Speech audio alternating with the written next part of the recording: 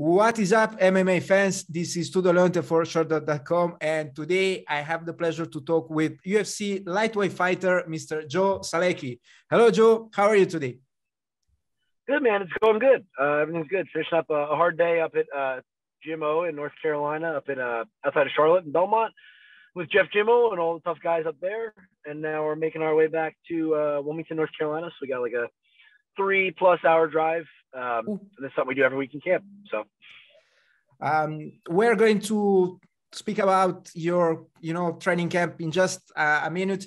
But before that, I saw on your Instagram stories that you watched Goodfellas last night. We are recording this interview a few hours after Ray Liotta sadly passed away. What do you like about that movie?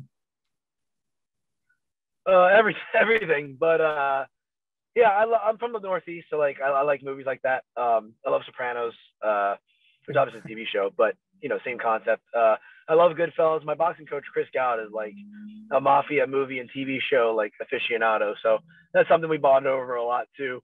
But anytime I see it, it's hard not to watch it, even though I've seen that movie a bunch. But especially last night, I looked for it because Ray Liotta died. I was like, well, what a better way to pay tribute than to watch Goodfellas, and it's always a good excuse to watch.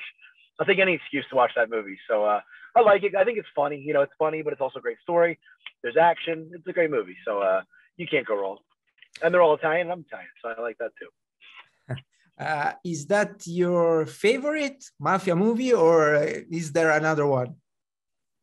Yeah, I think so. I like Bronx Tale a lot too, but that's a lot more about the kid than it is the mafia, I guess. So yeah, definitely Goodfellas out of all of them. But there's a bunch I haven't seen yet still too. But the ones I've seen, of course, and I love Sopranos, which is a TV show. But that's probably my favorite out of all of it, just because there's so much more content. You can watch 6 seasons worth. So that's awesome.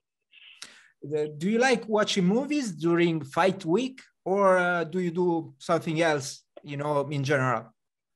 Yeah, I like it, and pretty much, with these quarantine fights, I guess we're not really quarantined anymore out there, but we'll be on the, the little campus on the hotel. So, that's really all there was to do the past, year and a half, 2 years fighting out there in Vegas. So, yeah, it's a great time to binge some TV shows or watch movies.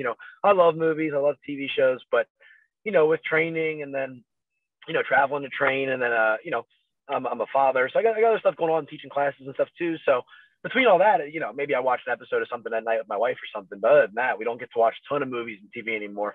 So it's a good time to, have some downtime, catch up with some stuff we haven't seen. And it's a good way to pass time during fight week too. So yeah, kind of looking forward to that. It's always a good time. We always discover something we want to binge or some movie we haven't seen. And, it's fun to do. So it passes the time.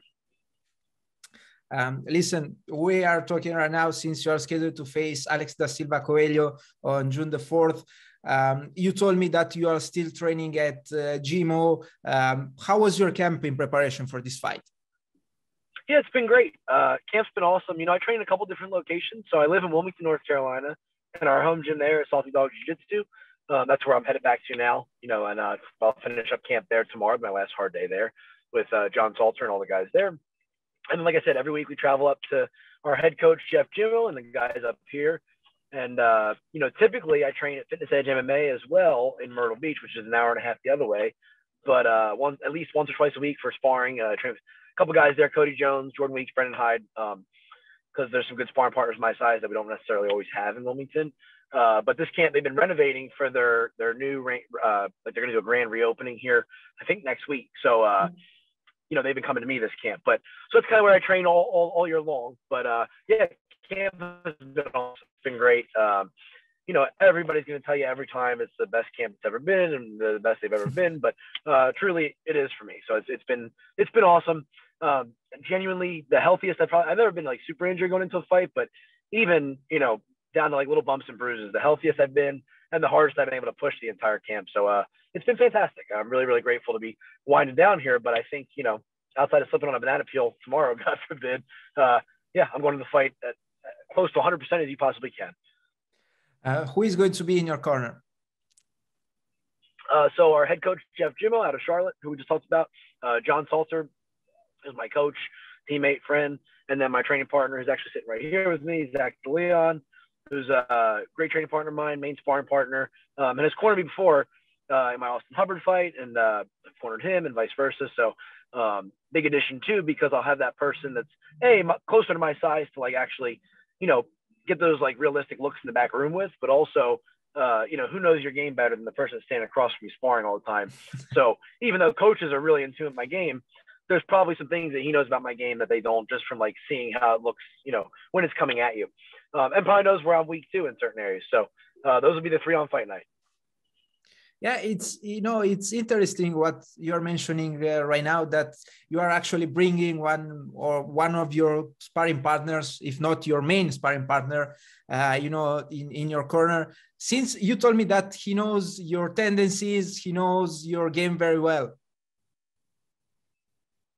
Yeah. Oh yeah, absolutely. And has been in a lot of, is a great mind for fighting too. So like, the first half of the week, it'll be just me, John, and Zach, because Jeff will be getting Brian Barberena ready for his fight with Robbie Lawler. So he'll come out the second half of the week. So, can hold pads for me. And, when we work in Wilmington, is a big help with like my preparation as well as John. So they know my game, so they can keep my fight week going and hold pads and, so Zach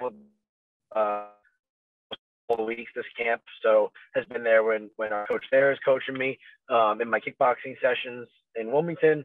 We've been doing them together as well. So whatever our coach there, Alan Branch, is telling me, we're all on the same page with that. And me, him, and John Salter train together every single day, so we're all on the same page with that. So it's a real cohesive unit we have. So I feel really confident going out there. It's not like I'm at a mega camp where I'm going out there with a coach that I get to work with, 15 minutes out of the week, and then he sends me off to drill it. It's like, I know these guys, I care about these guys. We're good friends too. So it's just a good feeling when you go into the fight with guys you really, really trust with your life, Yeah, for sure. I can only guess that, but I totally, relate to what you're saying here. You're coming off a narrow split decision loss to Jared Gordon in October. What do you think, went wrong that night, considering that you started that fight really strong, and then it seemed that you a little bit slowed down your piece?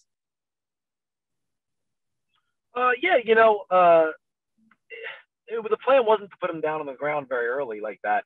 It just kind of happened. And then the second, since it was, for lack of a better word, it was pretty easy in the first, I kind of got sidetracked and started trying to do that again. That wasn't the game plan, So I got stuck underneath him in that second round and wasn't super active getting up because there was no space, He was sprawled out, like completely sprawled out. I've actually never really seen a lot of guys doing that. Like his hips were like sprawled into me and his legs were back, like not trying to pass or anything, which is fine, but he was landing good shots and being active. So it wasn't like we should have been split up, but no space to get up. And then in the third, I thought I was actually pretty active. So it was kind of a crapshoot in the third. And so many things that I could have done and should have done and all that, but anything to say is going to come off like an excuse or taking away from him, but definitely just his night. And I think ultimately him getting his hand raised, probably served me pretty well, because had I won, maybe I wouldn't have made some of the changes I've had to make or look at my game or, whatever it's been. And,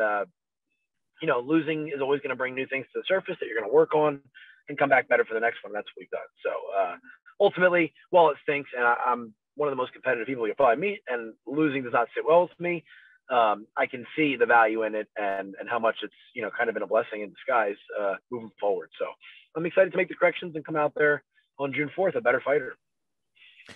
Every week we see one or more questionable decisions coming from the judges.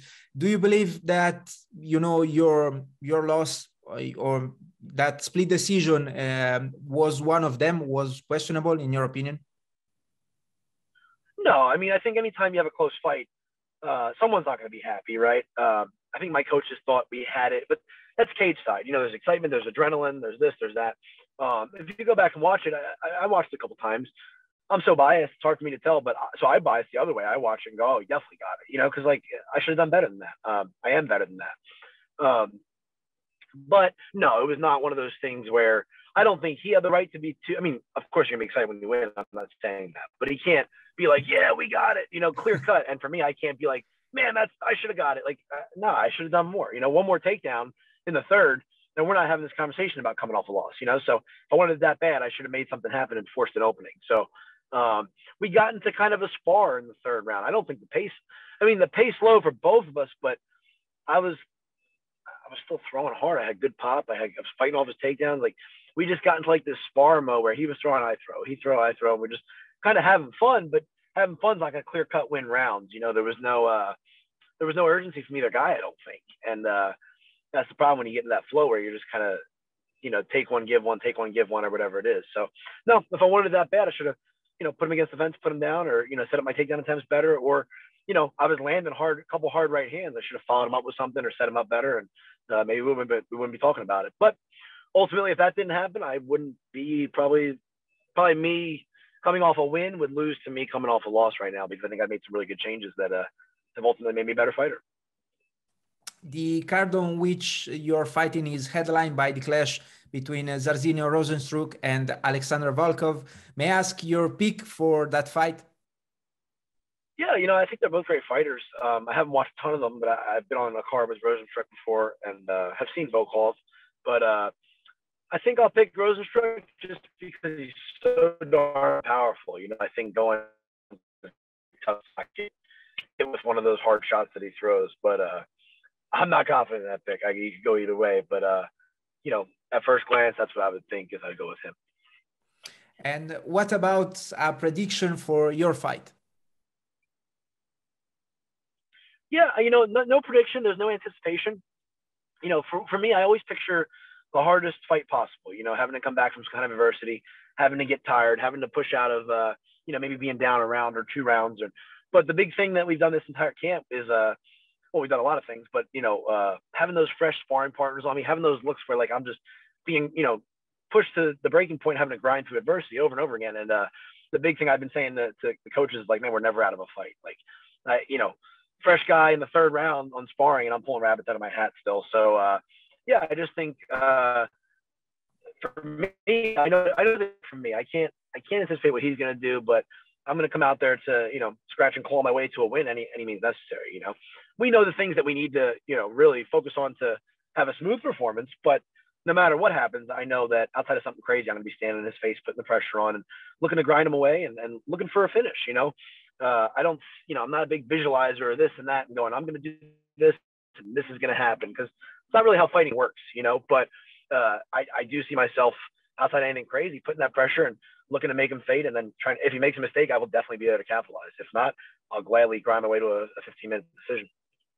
Have you already thought about your walkout song? Yeah, so I've only used a few in the past.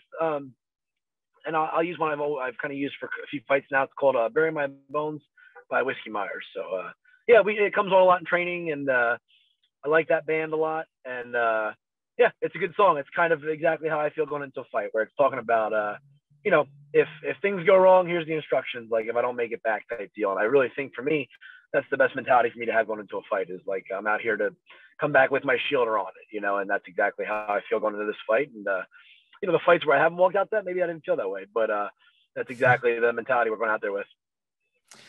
In addition to competing on the upcoming UFC Fight Night event, do you have any other plans for the summer? No, I'm just gonna, God willing, we come out of this fight healthy, get back in the gym, keep training. That's what I love to do. I love to train and to teach jiu-jitsu and everything else too. Got a fighter that I work with, Juan Lopez, who's going to be looking to fight. He's fighting amateur here in the Carolinas. So hopefully, he's been gracious enough to kind of wait out my schedule, because we're waiting for me to get a fight. And now we're looking to get him one. That way I can kind of go be there for him. And yeah, just some of my other teammates have fights coming up. Cody Jones, so I'm going to be a sparring partner for him as long as I'm healthy. And then just hang out with my family this summer, get back in the gym and wait on the call again. Wouldn't mind doing some grappling just to stay busy. That's kind of what I did between these fights, with some grappling super fights and tournaments and stuff like that, just to keep the sword sharp. I realized how much fun that is again to do. So if that comes up, maybe something like that. But other than that, we live on the coast, going to the beach on the weekends, and staying in the gym and hanging with the family. That's pretty much it. So no vacation for you on this summer? Oh, I don't know. This usually after every fight we go somewhere. Nothing extravagant, but we always take a couple days, my wife and I, and then since the baby's come, also her, and we'll go to somewhere within a short enough drive, but it's like a little getaway. But this time we are, knock on wood, trying to move into our first house that we'll be buying. So we're just gonna work on getting that ready. I got a lot of projects for when I get home because right after I get back from the fight, we're supposed to move. So I'll be painting walls and who knows what else. But so that'll be my vacation. I'll be getting back and I'll have the honey-do list to do and get the house ready for us to move into. But and I'm not super handy, so all our friends are going to help me, and that's going to be a grind too. So it's one grind back home to the next one. So it'll be fun though. So yeah, this time, no special plans like that. But we live at the beach, so every weekend's a vacation. If you get out to, as long as the weather's good, you go on the beach and get some sun, and you're ready to go on Monday. Joe, I was about to let you go, but you mentioned grappling, and you just reminded me that you submitted actually Donna Cerrone in a grappling match in December. You told me that you like competing in grappling, challenges. As far as I know, you started grappling since you're very, very young. So at the moment, don't you have any plans for a grappling return, or grappling event like the Fury one? Nothing set, just because I'm so focused on the fight, But there was I did Fury grappling where I grappled Cowboy, and they were actually having another event. I think it might be this weekend, honestly. So if I didn't get a fight, I was going to try to do that again. But obviously, fighting takes precedent over all of that. But yeah, anything that comes up, I'm going to look to hop on, because I would have not done that a little while ago. Like I would be like, oh, I'm focused on fighting. I'm in the UFC. I'm not going to grapple.